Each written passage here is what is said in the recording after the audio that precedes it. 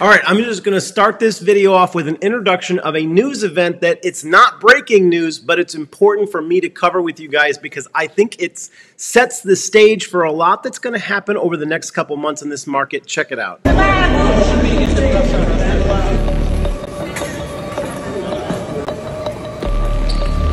Congressman, will you resign? Congressman, will you resign? Will you resign? Will you put yourself back on the ballot, sir? Did you mock the congressman's face? So, history was made when McCarthy was ousted. He was the only Speaker of the House that's ever been kicked out of his job in the history of the United States. And this was a big deal because I think it could directly affect America's credit rating. Now, you guys know that Fitch downgraded the U.S.'s credit rating earlier this year from AAA to AA. Now, there are three companies that track or give a rating to the credit worthiness of countries. One of them is Standard & Poor's, one of them is Moody's, and one is Fitch. And there are some that are speculating with the rising debt, the political upheaval, as well as the potential of another government shutdown, which has only been kicked down the road about 45 days, and we are definitely heading to that point. There's the concern that America could face another downgrade. And the last time it happened, and yes, it's happened before, and America did survive, but the stock market took a major beat down for one day. It had a really strong sell-off and then bounced back. And so I want you guys to keep it on your horizon. This was a really big deal when he got ousted, and we absolutely could have a monumental sell-off crash day in the markets. But that wouldn't mean that we are actually into bear territory because, as I've said to you guys repeatedly, the S&P 7, the S&P 500, the QQQ is actually having a great year and is still in an overall uptrend and favors a continued move to the upside. We do not have confirmation that these markets are falling apart, but when I watched him walk out of Congress with his tail between his legs, I knew that it was going to mean that there's going to be some dark, bearish, or red days on the horizon for stocks, and I want you guys to be keenly aware of it as well. This is the Stocks with Josh show. I'm traveling. I'm not in my usual studio, but I didn't want to miss giving you guys a video today. I want to just go back to this concern that the problems right now have been kicked down the road. The Fed kicked a potential interest rate down the road, and I think that's very likely to be given to the market in December.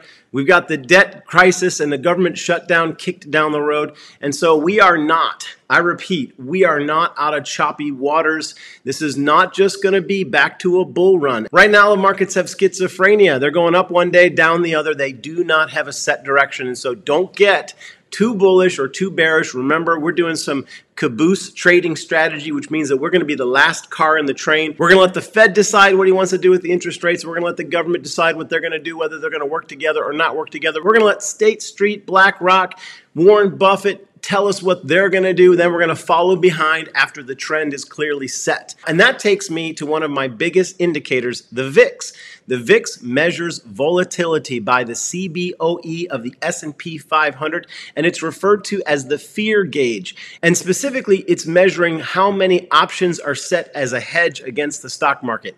And when the big investment firms load up millions of dollars of insurance in hedging their long positions with calls and or puts, that's when the VIX spikes. And right now, and really less than 40 days ago, the VIX was sitting on the low price of $13, demonstrating that the markets were extremely calm. But since then, it's been slowly climbing. And I told you guys that when it reached 26, when it doubled from its current low position, that for me, that would signal a low of the turmoil and a potential of the markets to move back to going to a calmer state and back to the business of climbing.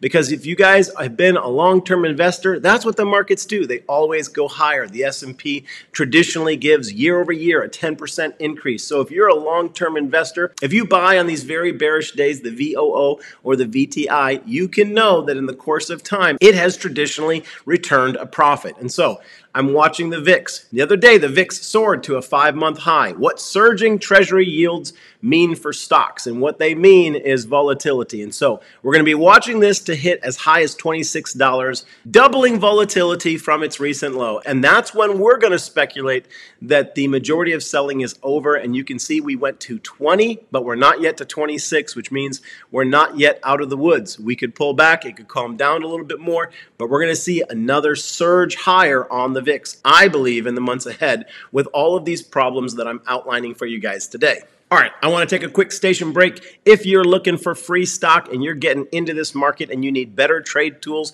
you need to get a control of your stop losses, then check out the offer from the Moomoo Investment app. It's available in some places in Canada right now. It's available in Australia, and in the United States, they're giving away up to 16 free stock to open and fund an account. So yes, kick your journey off with some free stock with the Moomoo Investment app. It's a zero cost to trade platform, and I host a free chat group on the app. We call it Stock Josh Fam. Get your free stuff, start investing, and come find us in the chat group. And if you need more help learning, trading, and investing in these choppy markets, I want you to check out the Stock Squad Patreon with myself, Keenan Grace, Stock Mo, and Stock Up with Larry Jones. All four of us are investing in that community, so invest in yourself and join the Stock Squad Patreon. I wanted to talk to you guys about Disney. You guys, I've been covering it quite a bit. It's an interesting play for me. I want to start off with this news headline. Disney World Resort announces new discounted tickets. And so here's what they're doing. Recently, I shared another headline with you guys that they were planning on loading up and investing in the parts of their business that have been profitable. The parts of the business that have been profitable have been their theme parks and their cruises. They're literally going to be doubling their cruise fleet, and they're spending $60 billion to grow more of their theme parks. And then today's news, they're telling us in 2024, they're actually going to begin to lower their prices. And you guys, that's all they ever do is raise their prices, and so you know they've got to be hurting. And so they intend to lower their prices, not right now, but ahead of us in 2024. And in addition to lowering their prices, they're also getting rid of some of their restrictions of having to get a reservation to come to the park. So in the last couple of years, ever since COVID, if you wanted to go to the park, it wasn't enough just to buy a ticket. You had to buy a ticket and get a reservation, causing a ton of confusion. People coming into town, traveling from overseas, thinking they could just go to the park, then being told at the gate they didn't have a reservation. So they're making it easier to do business with Disney. Now, I'm going to get into some technicals on Disney, but I want to give you guys what I think it would take for Disney to begin to reverse. Now, I think the stock is setting up for a reversal. I think that's what this news story is about, investing in the parks, bringing the prices under control. But here's what Bob Iger really needs to do. He needs to bring AI to Disney. And you'd be like, Josh, how do you bring AI to Disney? Listen, AI absolutely can impact and improve the operation and the operation profit of every single company in America. And I'm not the one to integrate AI to Disney, but I'll tell you, the day that Bob Iger begins to share his AI vision for Disney is the day that this stock is going to turn around. And there's so many ways that they could integrate AI into Disney, and they could optimize the movement of crowds, and they could bring to their customers on the app the very best times to avoid lines and how to move around the park from where they're logistically at to optimize their entertainment through AI. It's absolutely possible, and they need to get on it. And that's going to be one of the things that reverses the direction of this stock. But where is the stock going right now? I got a ton of questions that everybody said to me, Josh, you told us that if it broke down beneath $79.10, that it was going to capitulate down to 74. Now, here's what I want to clarify with you guys.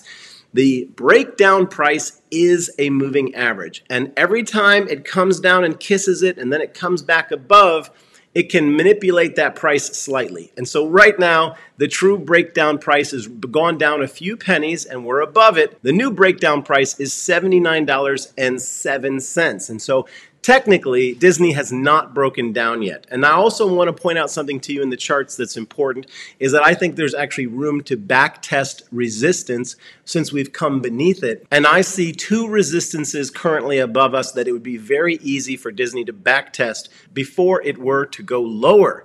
The first one is $80.25, and the second one is $81.75. And so I would be expecting the stock to largely move sideways above its current threatening critical support level, possibly backtesting those two levels before getting the momentum to push down. But ultimately, I think that we could have a V-shaped push down to $74. I am still accumulating the stock at this price range because I do believe that in 2024 this will be a $110 stock, and I'm preparing for the long-term play on this one. I will just simply be increasing my purchase price from a breakdown from $79 to $74. You just don't know how long it's going to go down there, and the fact is there's tons of opportunity and favor for this company that's sort of down in the dumps, for them to come around and begin to tell us how they're going to fix things and improve things and have a turnaround story. America still loves a turnaround story, and there's plenty of room for redemption for the mouse. I'll leave that there, and we're going to get into my next stock, which is going to be Tesla. You guys know I got to cover Tesla today because the family needs new predictions of support and resistance for Tesla, as well as what I think is going to happen with it. I want to point out another news story that we got on Tesla. Genesis owners now on superchargers. And what this speaks to is the ever-expanding moat around Tesla as a company. In my opinion, when I see these news stories, I literally have a visual of Elon Musk walking a couple crocodiles down to the moat and throwing them in and saying, okay, now we got 2 more crocodiles into the moat. These are positive news stories. Tesla's a juggernaut. They're going to continue to grow. But what price point did we hit and predicted that we would hit? It was 261. Guys, we hit that. We got even as high as 262, but that was resistance. And the price got resisted, and it's pulled down heavily since it got to that point. But I'm going to go with you guys. We're going to talk about where it's going to go next. And I think that the trade range for Tesla right now has moved to $244 to $275. And so I'm going to just tell you right now that if we did get back to 244, and I'm not predicting that, but if we did and we broke it, there is a Head and Shoulders pattern at 244 neckline. And if we broke and closed beneath that with a second day candle forming and closing beneath that 244 neckline, then it would be pretty bearish for Tesla. But personally, I don't see that happening right now. I'm just going to say that the bottom of the current trade range is 244, and we're largely in the middle of it right now. And so Tesla's not doing bad. It's not time to get overly bearish or overly bullish. We simply hit resistance, and now we're going to need to form support above 244 so that we could potentially push higher to 275. And I personally think that because earnings is ahead, that the market's going to give Tesla the benefit of the doubt, and if they don't perform, then they're going to get spanked and smacked down. But I think largely we're going to drift higher the closer we get to earnings. So beneath 244, we still have that support of 234. There's resistance right now at 260 that we have to break with volume above. We had volume increase to the downside today, which means that we did hit the top of the range. That was the resistance. I'm going to share one more news story with you guys I want you to be aware of, which I found quite interesting. And it was that Cathie Wood sells $25 million in Tesla stock as Tesla flashes aggressive buy signal. And so I'm going to ask you guys, is this a bullish or bearish news story? The reason why I ask, is it a bullish news story, is that the last time Cathie Woods unloaded the stock, it was back when it was $101. And so is she making another critical mistake by unloading it at 260? Is this thing going to be going up to 300? And she's telling us by her lack of good judgment that it's the time for us to buy? Or is she making the right decision? Is she taking profits at the top of the range, and there is the potential for a much lower price ahead of us? I want you guys to tell me what you think about the decision that Cathie Woods made. All right, and I also will just throw out one more bullish thought that I have regarding looking at the charts for Tesla, is that the green days are the days with the highest volume, and the red days are the days with the lowest volume. And so I see a lot more conviction to the buy days than I'm seeing to the sell days in the charts. Again, tell me what you think's happening with Tesla. I'd love to hear it. I will be trying to get into the Moomoo chat. I do keep an eye on the Moomoo chat, even though I don't always chime in. I'm watching what everybody says as I sit in the conference and the trade show to get a sense of what's going on. I also keep an eye on the Discord chat. So guys, I'm paying attention, and I try to get in there and answer questions. Yesterday, Keenan, Grace, and I did an initial crash course into charting, and we're going to keep doing that because we have so much to share with you guys guys about charting and how to get more confidence in your trading so you're not flying blind. And I see through the comments in the Discord and in the Moomoo chat that there are people who are in a fast-moving car like Tesla from a trade perspective, and they're blindfolded. They literally have no clue, and it's not on autopilot. Elon's not in charge of this experience. You're in the stock, you're in control, but you're blindfolded because you're not even using the technicals. I'm trying to give you the technicals that I see, but I want you to learn the technicals. I want you to learn what I know. And the way for you to learn that is by getting involved with the Patreon and following along. We're going to continue to feed what we know to you guys there. I hope you guys all have a great day. Peace and blessings. Hit that subscribe before you check out and hit that like for me. Take care. We'll talk to you soon. Bye-bye.